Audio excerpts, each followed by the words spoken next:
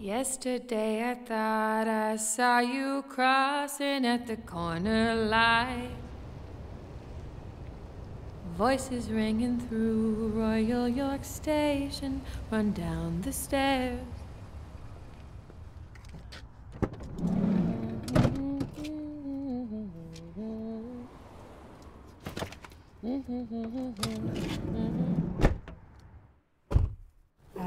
Thanks for coming to pick me up. Sure. So, how are you?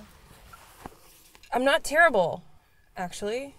I'm a little tired, but not terrible. Welcome home, Melanie.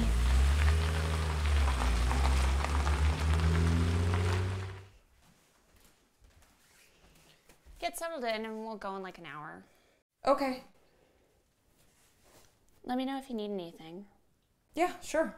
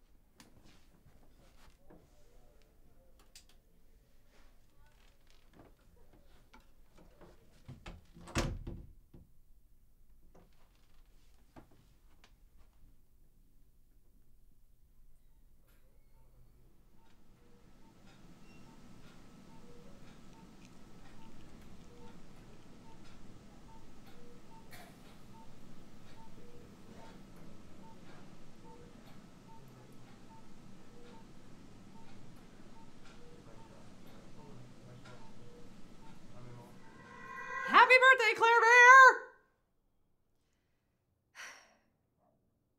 You've truly outdone yourself.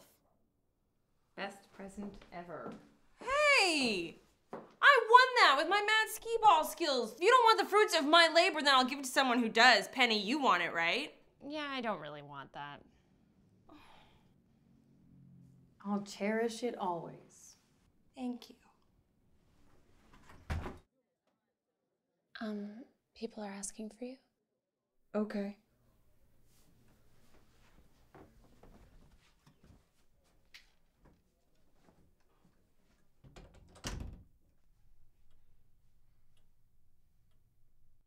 Let's go out. I'm not exactly in the festive mood. We don't have to go clubbing at the casino or anything. We could just go to the park and smoke a joint. The park? Really? Yeah, really.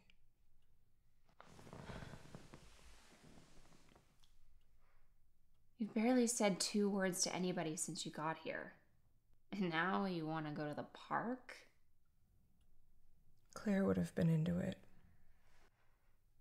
Claire's dead, Melanie. I know that. You think I don't know that? You think I would be here if I didn't know that? No, you wouldn't. You wouldn't visit her when she was sick. When she called and asked after you, not once. When she was sick in the hospital, So weak she could barely lift up her head, she said to me, "Wouldn't it be crazy if Melanie showed up right now with some insane story for us?" And I could see how hopeful she was that you would finally show up, but crazy was the right word because you never showed!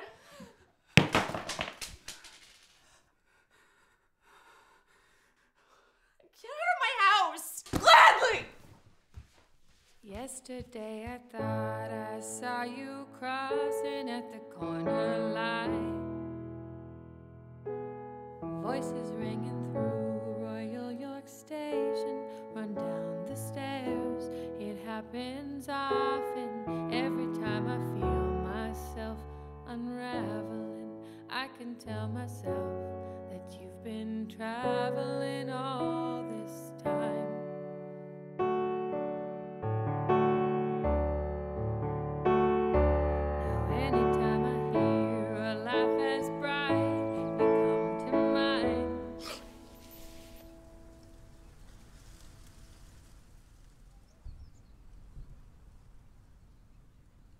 I messed up. I know. I was so scared.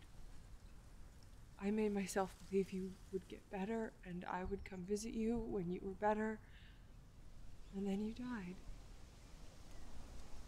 I was scared too. I did not think you would die. People die every day. You're not some special snowflake that gets to live a death-free life, Melanie. You're kind of mean as a ghost. You're kind of selfish as a human being.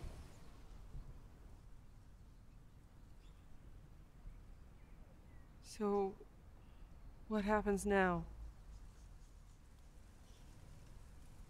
I don't know. I've never died before. One time at the park? The sand is full of turds. It sucks. Speaking of sucking, I've been a bit of a dickhead recently. Oh, I hadn't noticed. Yeah, I've been selfish. I do that. Holy shit. And I promise if my friends ever need me like that again, I'll never be that selfish. I'll sign a contract. Better. Otherwise, I'm going to use my Ouija board to get Claire to haunt you. Please don't. Can you imagine? It'd be like Ghost the musical. You'd be trapped in a musical adaptation of Ghost. So much singing. The worst. Why did you take that glass swan from Claire's room? I don't really know. I just wanted it. And then you smashed it. Well, I didn't mean to. Things got heated. They did. I might have been a bit of a dickhead myself. It's possible.